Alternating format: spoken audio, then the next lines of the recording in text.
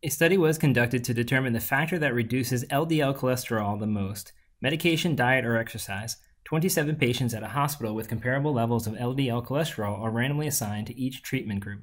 After 8 weeks, the drop in LDL cholesterol for each patient was measured. Fill in the missing parts of the ANOVA table, answer the set of questions that follow, and use a 5% significance level to test the claim that all 3 of the treatments produce the same drop in LDL cholesterol. Okay, so they've already entered this data into SPSS and produced an ANOVA table. It's our job to complete that ANOVA table, so let's go do that.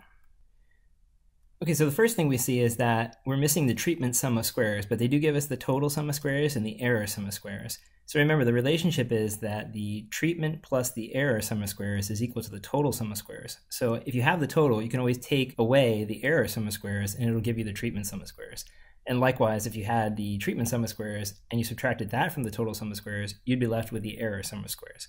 So all we have to do is subtract the error sum of squares from the total sum of squares. So we'll simply do 5,028.667 minus 1,732.444.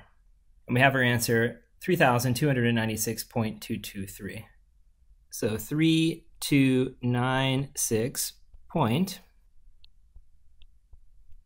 Okay, now we need to work on the degrees of freedom. So we have the total degrees of freedom, but we're missing both the treatment and the error degrees of freedom. But if we scroll back up, we can see the treatment degrees of freedom is very easy to come by. We had 3 treatments. We had medication, diet, and exercise. So our number of treatments is 3. The degrees of freedom then for treatments is just 3 minus 1. You take 1 away from the number of treatments you have. So we'll end up with 2 for the degrees of freedom for treatment. So the treatment degrees of freedom again is 3 minus 1 or 2. Now remember that the treatment degrees of freedom plus the error degrees of freedom would have to add up to the total degrees of freedom. So 2 plus what, right? So in other words, we're asking, what does this have to be? 2 plus what number gives you 26? Well, the answer, of course, is 24.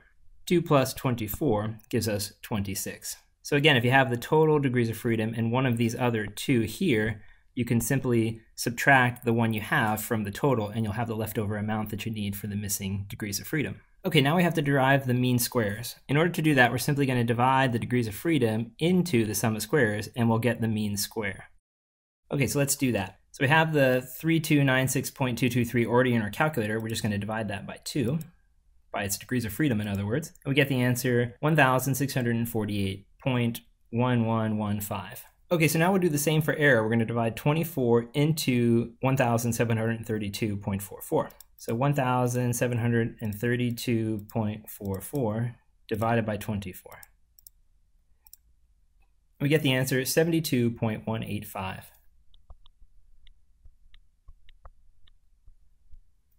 Okay, so that's our mean square for treatment and our mean square for error. Now, you can check this to make sure you did everything correctly. We want to make sure that the mean square for error, when it's divided into the mean square for treatment, it ends up giving us 22.832. Let's check that quickly. So if we had 1648.1115 divided by the number that we just found, 72.185, we should get 22.832, and we do. So that means we've done it correctly.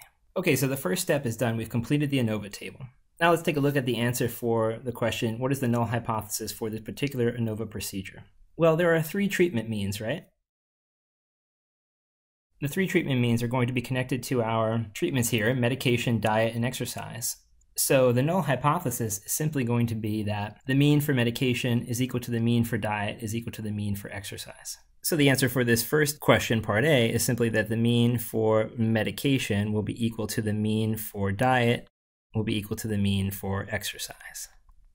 So remember, the null hypothesis always states that the 3 or 4 or 5 means, however many treatments you have, are all equal to one another. In this case, we're saying these 3 treatment means are all equal to one another. All right, so part B says, what's the p-value for the test? So in the SPS output, they give you the p-value in the location where it says sig for significance level. So they're talking about the observed significance level, which is another name for the p-value. So let's go ahead and look at that. You can see the significance level is given as 0.000.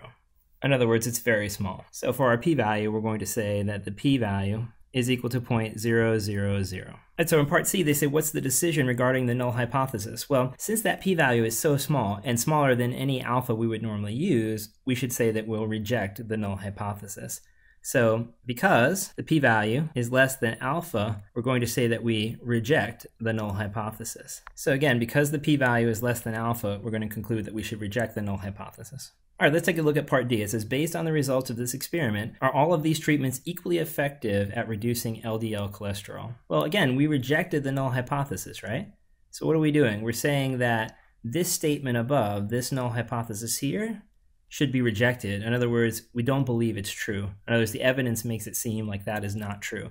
And if that's not true, then it is not true that all the treatments are equally effective, right?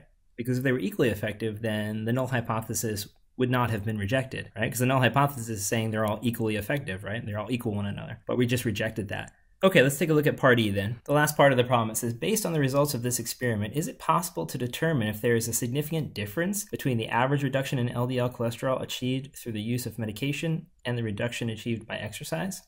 So what they're doing here is asking us about two of the means specifically. They want us to compare the amount that's achieved using medication and the amount that's achieved by exercise. Now, the thing about this is normally you're not able to distinguish between the three treatment means, right? Typically, in order to do that, we have to go on and do something called a multiple comparison procedure, which you'll learn in the next section, right? So at this point, typically we'd say, all we can say is that all the treatment means are not equal to one another. However, sometimes you can use some reasoning based on the number of means that are there and sort of the results you can see from the table of original data. So let's go take a look at the original data and see if we can make any sense of it. Let's take a look. Okay, so what I've done is just transferred the medication, diet, and exercise columns, right, those measurements, into Excel so I could sum the values very quickly, right? So with the sums here at the bottom, I can see that medication had a sum of 250, diet 440, and exercise 213. Now, the logic of what they asked us is basically they're trying to say, can we tell the difference between medication and exercise? Well, we rejected the null hypothesis, which said that each of these three were equal to one another. So we know they're not all equal to one another, but we generally can't tell which ones differ from each other significantly. However, you could probably reason that, well, if we were able to reject the null hypothesis, they're not all the same.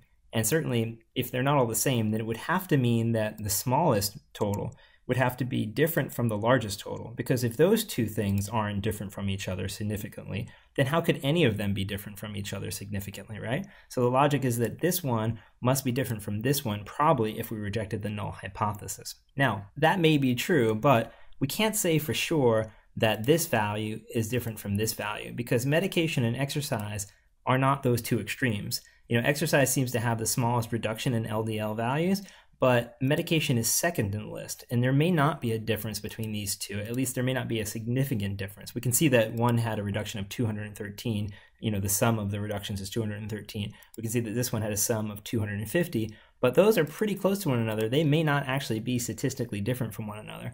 Probably since we rejected the null hypothesis, we can say that diet is different from exercise because those are the two extreme ends. We have the smallest compared to the largest. However, we don't know that, for example, medication and diet are different from one another either because those are not the two extremes, right? So we would need a multiple comparison procedure to be able to tell the difference between these means. We'd have to compare them one by one, create confidence intervals, and see if in fact there is a true difference between them separately. That's what the material in section 10.2 will teach us. But for now, we cannot conclude that there's a significant difference between the medication treatment and the exercise treatment. We'll have to wait till we learn the next section's material before we can answer a question like part E.